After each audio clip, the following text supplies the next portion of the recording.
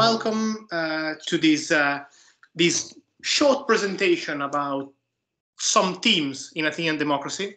What I want to do with this video is give you an impression of a democracy, the ancient Athenian democracy of the 5th and 4th century BCE, which was quite different from our own, and which is different in many respects.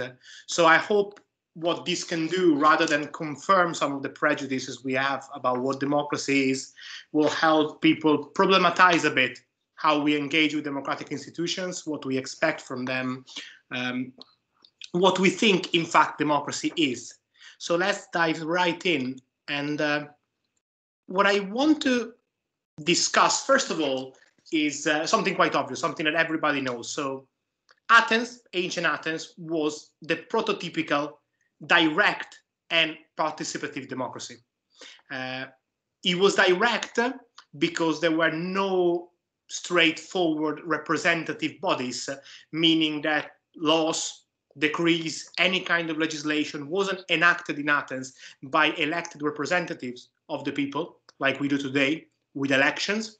Instead, every full-right citizen could attend the assembly or could be selected by lot for a variety of offices or for the council, and could make proposal, could talk in the assembly, could vote, of course, but vote directly on each proposal. So there was no mediation, basically. And in this sense, it was a direct democracy. And it was, of course, also a participative democracy, because the whole system depended, to a large extent, on the committed participation of large numbers of citizens to the institutions of the state.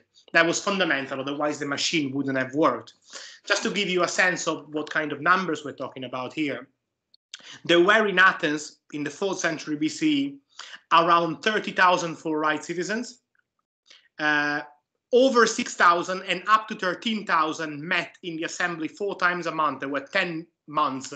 So we're talking about at least 40 meetings of the assembly per year, with between 6,000 and 13,000 people attending every time.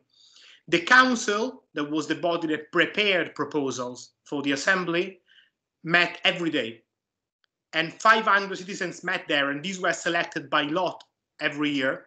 And there was iteration was forbidden, meaning that people could be councillors only for 2 years and not for 2 successive years, which means that there was a lot of exchange, a lot of people changed, the people that were in the council.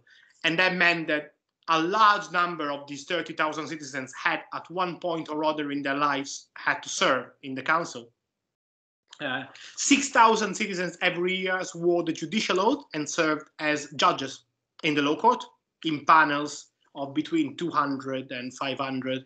So even the administration of justice was run directly by the people and not by legal professionals. And of course, for all sorts of administrative and executive roles, what we call magistrates, magistratures, or just offices, these were also selected by and large by lot. Some exceptions, some were elected, but very small number. Mainly the military offices were elected. All the other offices were selected by lot, and there were hundreds of these, and these also had to be filled by average citizens. So in this respect, it was a participative democracy, and it was a direct one because there were no elected representatives. It was just the people working directly. Yet, once we have established this, which is already a point of difference between ancient democracy and our modern democratic systems, what I want to present to yourself tonight, is, well, a few other differences, rather remarkable difference in how they conceived of democracy. So let's move a second let's move for a second to what we call today democracy. When we talk about democracy today, we usually talk about what political theorists would describe as a kind of adversarial democracy. And I'm going to read to you a quote by a prominent Harvard political theorist, Jenny Mansbridge. And she writes, "The West believes that it invented democracy, and that institutions like parliament, representation, and universal adult suffrage are synonymous with democracy itself. Every American school child, we could say also every British, knows that when you set up a democracy, you elect representatives. In school, the student council, later senators, representatives, councilmen, assemblymen, and aldermen. When you do not agree, you take a vote, and the majority rules. This combination of electoral representation, majority rule, and one citizen, one vote is democracy. Because this conception of democracy assumes that citizens' interests are in constant conflict, I have called it adversarial democracy. So this is how we see democracy. In fact, for many years and for a long time, even our reconstructions of Athenian democracy have been conditioned to a large extent by this particular picture. We know that Athenian democracy was direct and we know that it was participative, but we have long assumed that, like modern democracy, it was, at least to some extent, adversarial. And with this, I mean that we have imagined Athenian democracy as a system in which professional politicians, demagogues, and orators were more or less the only one to go to the platform and speak in these big assemblies. And the audience, the demos, had as its only task to listen. And the members of the demos individually made up their mind, choosing between the various options advocated by the orators, and eventually they voted between the various proposals, the various options by the many orators. And these voted, which were disparate, were aggregated into one decision by majority rule. Whoever got 50% of the votes plus one won the day. So that's how, for a long time, we have seen Athenian democracy. But it's become clearer in recent years, thanks to work done by many ancient historians, and also thanks to epigraphical evidence, to the evidence of inscriptions, of decrees preserved on stone that have been studied more extensively and more intensively in recent years. And this picture is, at least some of us would argue, is to a large extent misguided. The kind of picture that that this combination of direct democracy and adversarial democracy paints is something resembling what we call today a plebiscitary democracy.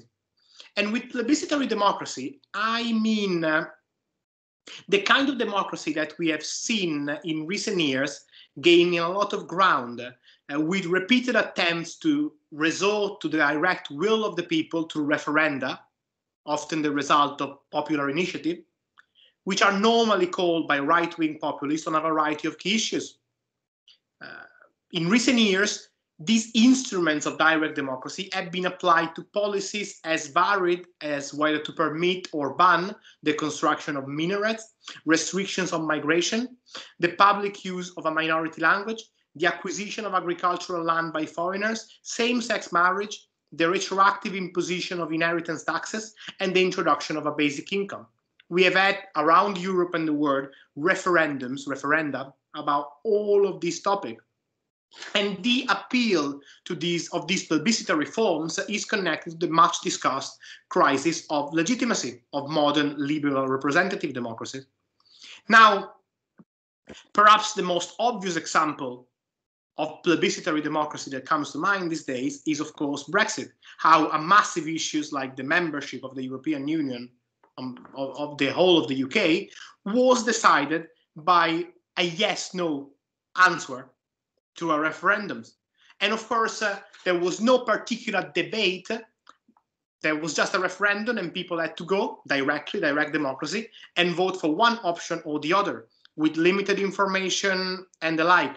Regardless of the merit of Brexit as a decision, as a policy decision, many have argued that the system was suboptimal, the system in which it was made, not just because there was not enough information, but also because it reduced what was in fact a choice between a variety of possibilities: remaining in the EU, leaving the EU but remaining in the common market, different levels of ties with the European Union, well, he reduced it to a yes or no answer question that eventually left a lot of leeway to decide how he was supposed to go. It was also the kind of decision that basically divided the population in the UK, because after the referendum, the UK found itself more divided than ever, with two parts that voted yes or no, almost hating each other for years. He left a lot of uncertainty. This would be kind of a textbook case of the problems of plebiscitary democracy, according to many political theorists. Now, what's the alternative then? Did the Athenians really work like this? Was Athens an example of this kind of plebiscitary democracy? Direct democracy combined with adversarial democracy? We have started to realize that it probably was not, and they made decisions in a very different ways. They made decisions more along the lines of what modern political theories call deliberative democracy. According to theories of deliberative democracy, the essence of democracy is not in fact counting votes for pre-constituted adoption according to the majority rule or by negotiation of pre-existing reference. The foundation of democracy is instead in discussion founded on arguments, deliberation, which includes all relevant subjects, or at least all relevant positions for the matter under discussion. There have been numerous practical experiences in recent years of deliberative democracy, and the two principles on which they've been founded has been the practice of confrontation and discussion between rational argument, or one hopes are rational argument, and the inclusion of all the interests and the point of view relevant to the topic under discussion. So deliberative democracy is to an extent thought of as a kind of participative democracy, but its boundaries are more circumscribed and demandingly defined. Deliberative democracy excludes, by definition, simple pressure of movements, special interests, lobbies, even associations and institutions, and requires an argument that is always aimed at the common good. You do not argue for a constituency, for a group. You argue always for the totality. It also requires the practice of dialogical exchange and confrontation between different points of views. And in an ideal scenario, it tends toward consensus. The end game is not just a majority vote, in which whoever gets 50% plus one of the votes wins. The end game is to convince everybody and to find a unitary, a consensual, almost a unanimous decision. So some have argued that Athens looked a bit more like that than like a plebiscitary democracy. And I'll very quickly give you a sample of the arguments that have been brought forward, and also a sample of the kind of institutional setup that suggests that this was the model. And I'll do it in two stages. First, I'll talk about institutions, about how assembly deliberation was set up, whether it was set up to reach consensus and to foster debate of the kind I have discussed. And then I'll talk for a very short while about behavioral and discursive norms and practices on which legitimacy was founded. So let's start with institutions. And here you have a summary, and you can pause the video and read it in more details than I will discuss. But just to give you an idea of what an assembly looked like, how an assembly worked. So assemblies happen 40 times a year. That sounds like a lot, but it's not enough to govern comprehensively a city like Athens. So what actually happened was that most matters, all matters in fact, had to be deliberated in Athens in advance in the council that met every day with 500 people. The council made preliminary decisions.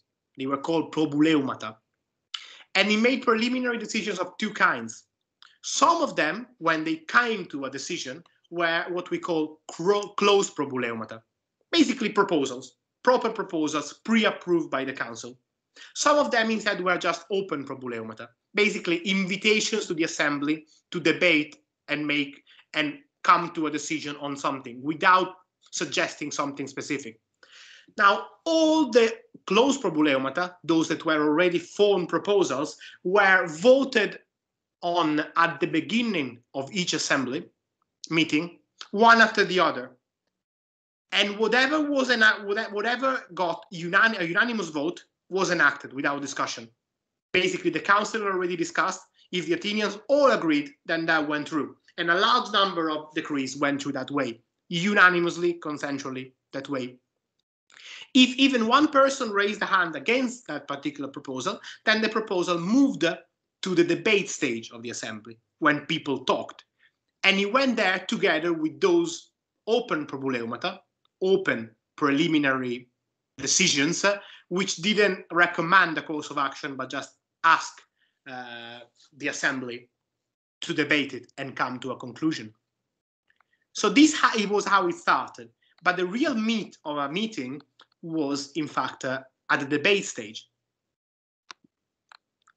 Now, at the debate stage, the most powerful, the most important people at the debate stage of the assembly, unlike what many have believed, were not in fact the rhetors, the politicians, the speakers.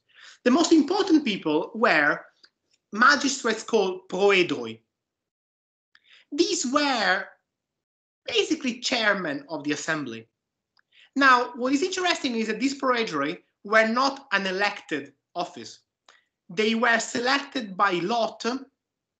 There were 9 of them. They were selected by lot by the council, from members of the council.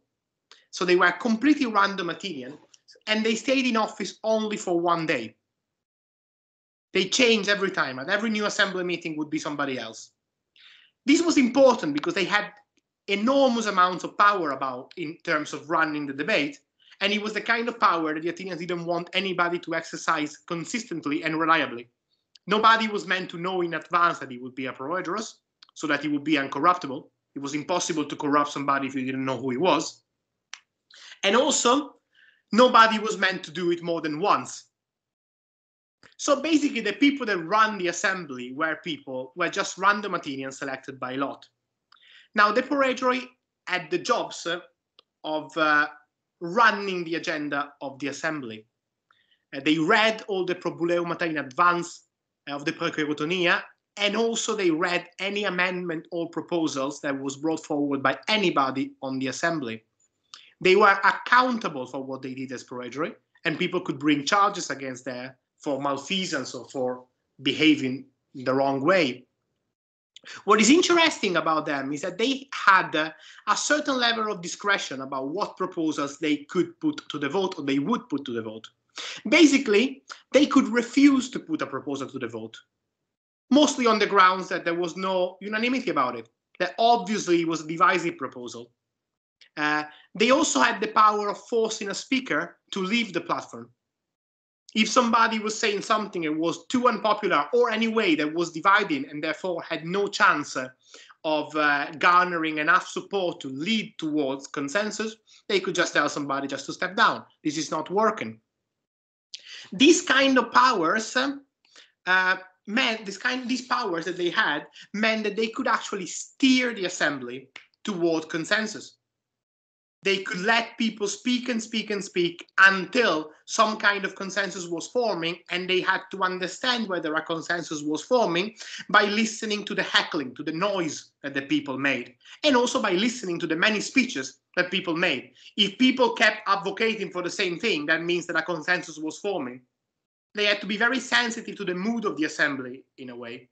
And when they felt that a decision, a solution, was coming, and somebody made a proposal that could command consensus, that's when they would decide to put it to the vote. And in most instances, they wouldn't put to the vote alternative proposals. Almost invariably, they would put to the vote only one proposal, the one they thought there was consensus about. That meant that sometimes we have evidence that speakers would have drafted proposals in advance, and yet they chose not to give it to the proedroi because they knew they didn't have a chance, and the proedroi would never put them to the vote. But we also have cases of speakers instead that saw the debate was going in a particular direction and drafted proposals on the spot in the assembly to present to the proedroi, to give to them for them to put to the vote. So these were very key institutions, and they had a lot of power. They were similar in their power to what modern deliberative democracy practitioners, and even, for example, what movements like Occupy Wall Street calls facilitators of deliberation. Now, the next question I want to talk about quickly, and this is another area in which we now know much more than we used to know, even just a few years ago, thanks to a lot of research on inscriptions, on the epigraphical evidence that has been discovered in Athens, the decrees on stone, is who actually spoke in the assembly and who made proposals in the Athenian assembly.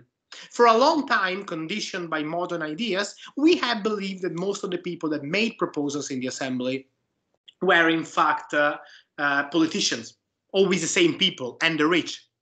Now, the evidence shows that this understanding is just wrong. That's not the case. Only 30% of proposers of decrees attested on stone belong to the top 4% of the wealth distribution curve.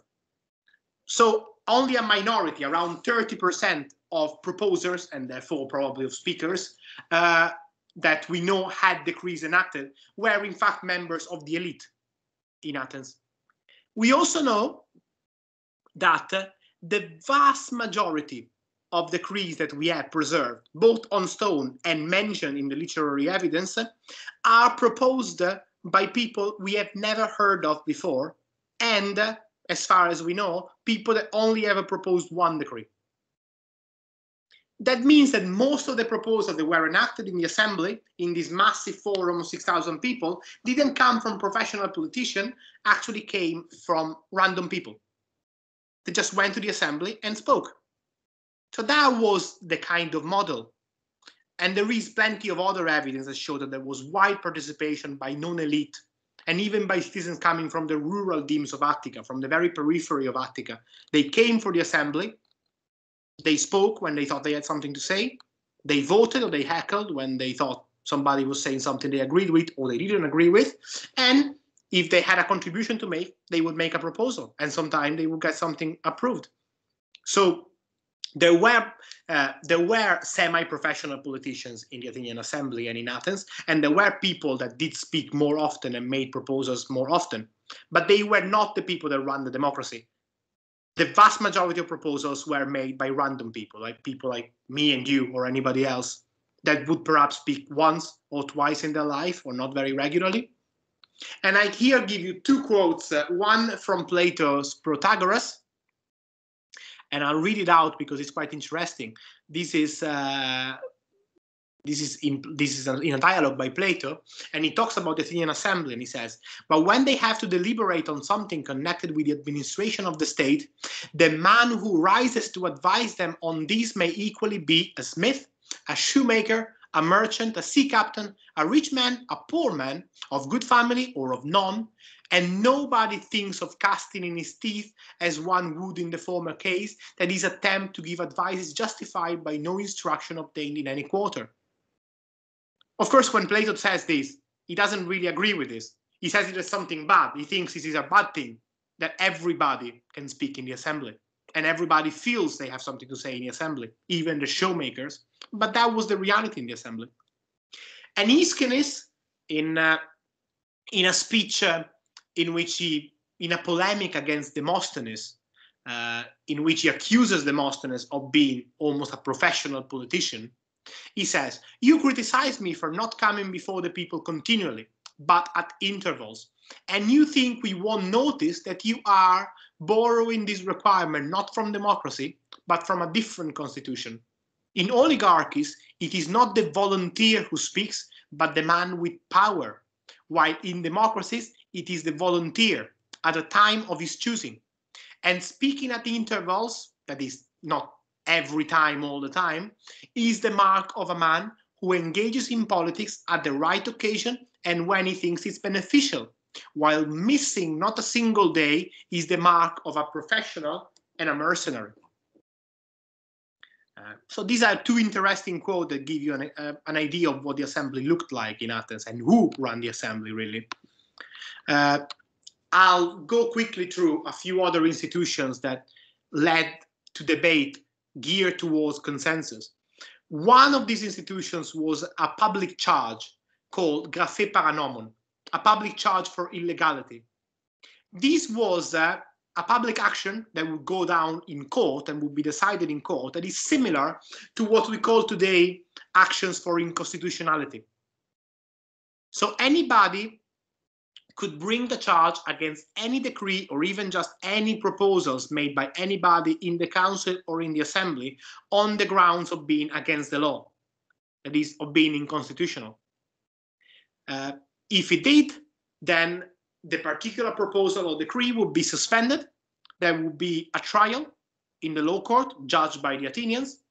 And if the proposal was convicted, he could be convicted from to anything from a fine to atimia, the loss of his citizen rights, all the way to death. What is interesting to us, though, is that this charge could be brought after a meeting and after a proposal had been enacted, but could also be brought in the assembly itself before something was even put to the vote. That is, if somebody made a proposal that was too divisive and too many people felt strongly against it, it was very unlikely that this proposal would ever come to the vote, because one of those that disagreed strongly with it would just raise his hand and swear that the proposal was illegal, and the proposal would be suspended and out of the table until there was a trial about it.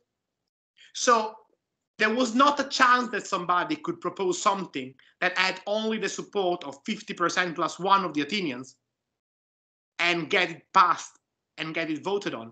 It would probably be blocked before by somebody, if not by the proedere themselves.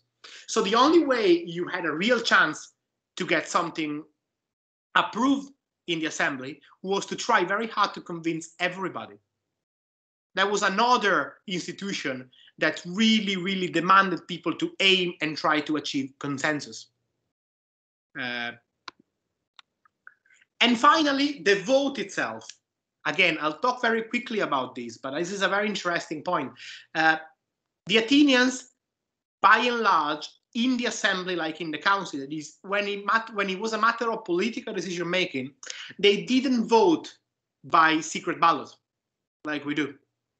They voted by show of hands, and the hands weren't even precisely counted. They were vaguely assessed by the proedere. They would look at this sea of hands and they would decide basically if the proposal was passed or not. They didn't count the hands.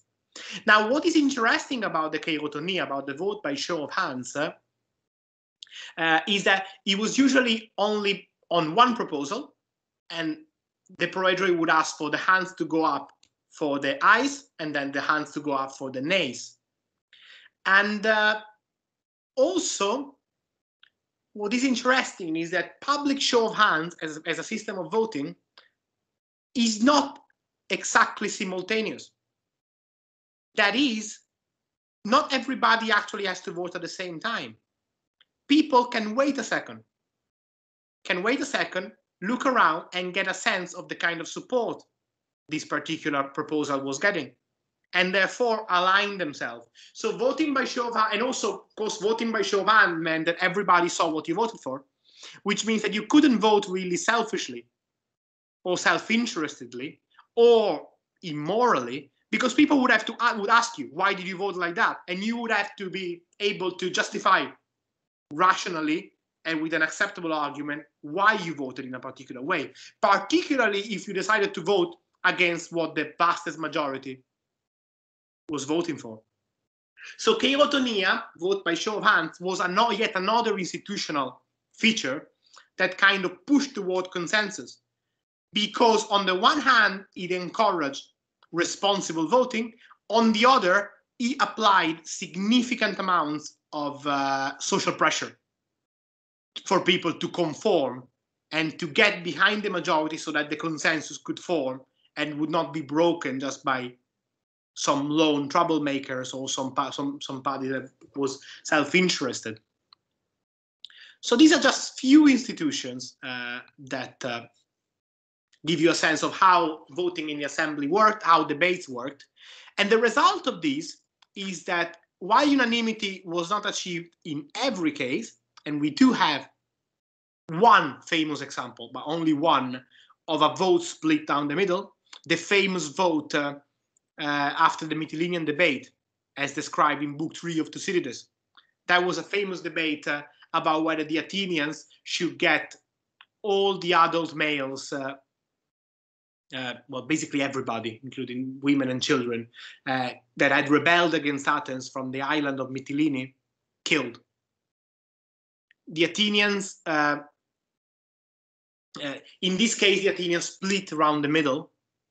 On the first day, they voted for all the Mytileneans to be killed. On the second day, they revised their opinion, they voted again, and there was a vote split in the middle. But the people thinking that not everybody should be killed prevailed by a small minority. But in all other instances we know of in Athens, in which we actually know how the vote went, we know the vote was unanimous. It was basically unanimous. So this is an interesting thing that not everybody knows about Athens. When people think about Athens and about direct democracy, they imagine majority rules and people arguing, a lot of division. There was a lot of division in the debate, but the system was geared, was set up in such a way as to favor, as to foster the creation of some kind of consensus. I am gonna sum up very quickly what this institutional setup and what these expectations of consensus meant for the behavior of speakers in the assembly. So what we can tell from the speeches that we know were delivered in the assembly that we have left, mainly the ones of Demosthenes and some reported by Thucydides, is first of all that speaking in the assembly was not primarily about making proposals. It was rather about contributing to the debate. So of all the extant speeches of Demosthenes, for instance, only one is in fact in support of a specific proposal, while all the others are just general contributions to the debate. The debate had to advance until some kind of consensus would emerge. So people wouldn't come to the assembly just to advocate for a specific proposal, but rather they would make speeches to foster a line of thinking, they would make compromises too, and they would try to come to some kind of decision together. Also, the kind of rhetoric exhibited in all extant assembly speeches is invariably of a kind that political theorists call integrative rather than aggregative. That is the kind of rhetoric that tries to get everybody together and make everybody feel like they are part of one big group, rather than one meant to create subgroups or coalition big enough to reach 50% plus one of the votes. Because 50% plus one in most instances would not be enough to get something through. So the arguments are invariably formulated in view of what is useful, what is to symphoron for the community as a whole, and not to attract sectional interest. That's the only way to go, because if you try to attract only the approval of a section of the population, then you won't get a consensus wide enough to get the proposal through. And also, the orators never attempt to set up one group, that is the bearers of one particular interest, against another group. The arguments are always built in such a way as to convince the demos in its entirety. And there is the expectation and the understanding that the demos should be understood as one. It's of course a rhetorical fiction, but it's a rhetorical fiction that wants to be reality. They argue in this way as if the demos was one, because they hope and they expect that by the end of the debate, the demos will be one. They will all be agreed on something, whether it's a compromise, whether somebody just decided to drop it for this time and just go with the majority or whatever, but still the demos is supposed to be one by the end. That's the idea. Another interesting feature, and I won't go long too much about this, but is Thoribus. So anybody who has any familiarity with Athenian democracy knows that the Athenian demos in the assembly was very loud. People made the speaker know, they made the speakers understand if what they were saying, well, wasn't something the demos liked. Or on the other hand, they made it known if they really liked it. The demos, even the people that were not speaking in the assembly, even the audience, those that were just listening for the vast majority, were not passive in the assembly. They shouted, they expressed approval, they heckled a lot. It was a very vocal place, and it could be the kind of place that an experienced speaker would find a bit overwhelming sometimes. But then again, that was the way the Greeks decided in most settings, from their local association for the cult of the Mitra or whatever other deity, to the professional association of the winemakers. Every group of Greeks and Athenians made decisions virtually in this way, so people were used to it. So people were loud, people participated in the assembly actively and interactively, whether they spoke themselves or not. And this was not just about making yourself heard. It was also a key instrument of participation. It was impossible for 6,000 to 13,000 Athenians to speak at every meeting, which means that one key way for these people to participate was through noise, through heckling, through shouting, through clapping, all of that. But it was also a key tool to foster consensus, because it was very easy for the perejori to get a sense of whether a particular proposal or a particular line of argument that a speaker was putting forward found the approval of vast numbers of the Athenians. If people were heckling and disagreeing, this was a no-go. It was not going to work. It was clear.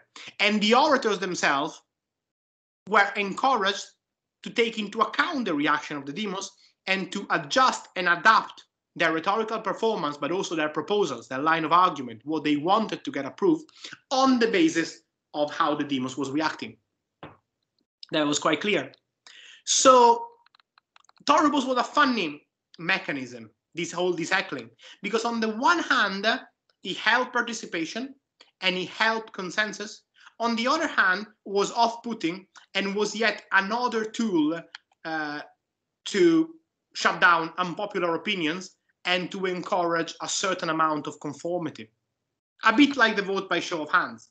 It was this kind of weird mix of participation, responsible voting, dialectical, deliberative exchange towards consensus, but at the same time, a tool for conformity and for shutting down voices that were too much in disagreement or were too independent in a way. So there was some good and some bad. People would find it unpalatable today, but it was a key tool of how the Athenians made decisions. So if you want to imagine how the Athenians made decisions in the assembly and how an assembly would go, you've got to imagine something like this. There would be a speaker speaking very loudly, but it wouldn't just him speaking and people sitting down like in a theater in the dark or something. People would talk back, would shout. It was an exchange. It was a dialogical kind of thing. The demos was this organic, active, noisy, opinionated whole that was supposed to come to a communal decision together and acted in an institutional setup that was meant to foster that. And now I come to my conclusion and I go back a bit about what were the reasons for this kind of setup, for this institutional setup and this particular etiquette and these discursive rules, and what were some perks that we should do well to not imitate, but at least take into account as a foil to see some of the limitations of our own democratic systems. Now, first of all, this attention to consensus was very important for in a context like Athens and like most Greek polis, in which there was no police, no standing army, no real means for the state to enforce decision through coercion. What is decided has to be done by everybody because otherwise somebody gets arrested or the police puts you in jail or whatever. Well, there wasn't much of an option in Athens, which means that in order for a decision of the assembly to be actually enacted, to be put into action, and for the people to act on it properly, it was necessary that a significant amount of support must have been behind this decision. Otherwise, whatever you approve with 50% plus one is likely the other 50% minus one would ignore the next day, Or they might say, I wasn't on the assembly. Or they might say, well, I didn't agree with that anyway. But if everybody agrees, then it's the demos that has decided something, and it's got a different kind of force.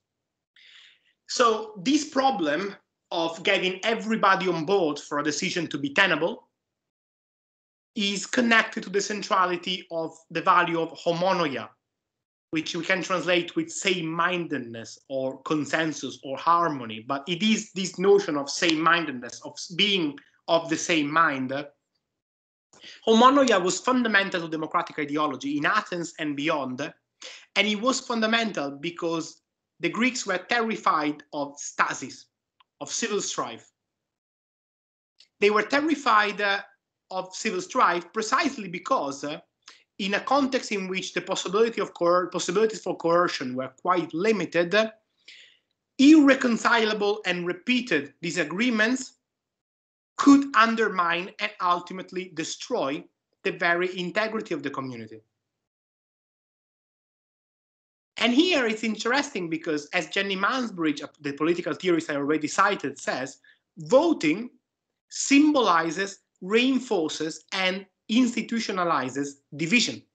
Voting produces a result that excludes the minority by definition, while a decision by consensus includes everyone, reinforcing the unity of the group. In a context in which the Athenians were so scared of division, of civil strife, then, as Paul Carthage has written, every vote on a major policy issue threatened the outbreak of stasis, of civil strife. It was because of this inherent danger of the division of a split vote turning into the division of civil war that the governing political idea on both sides of the political divide, Democrats and oligarchs, was always homonoia, consensus, same-mindedness. And this is why the whole democratic system, although it allowed for division, it allowed for different opinions to be expressed and negotiated, and in extreme cases also allowed for split votes decided by majority. That's why it didn't favor this kind of solution, and it preferred instead to reach a consensus through sustained discourse, sustained deliberation. Basically, the idea was that the Athenians would keep talking and talking and talking until they came to an agreement. And that was the best way to make decisions that could have everybody on board and at the same time avoid civil strife and make sure that everybody would act upon them and feel included. That way the community would remain, would maintain its integrity, and the city's standing and the social harmony of the polis would not be endangered at every new policy issue. So this was the model, and I tried to give you an idea of how it worked, how Athens worked, and also to make you aware of the fact that although we talk about our modern systems as democracies, and we talk about ancient Athens as a democracy, we are in fact talking about very different political systems, very different in many respects.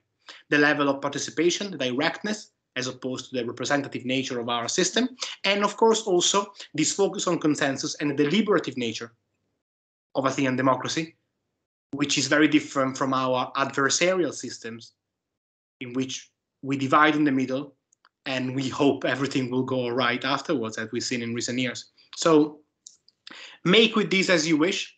Athens is not a model to imitate, but it can be something good to think with.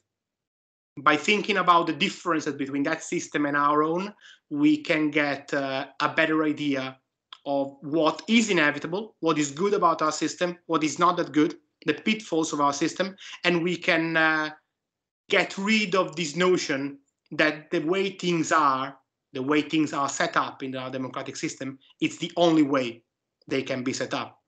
We can think of better ways, we can think of different ways, we can rethink parts of our political systems if they don't work to our end or the way we want them to work.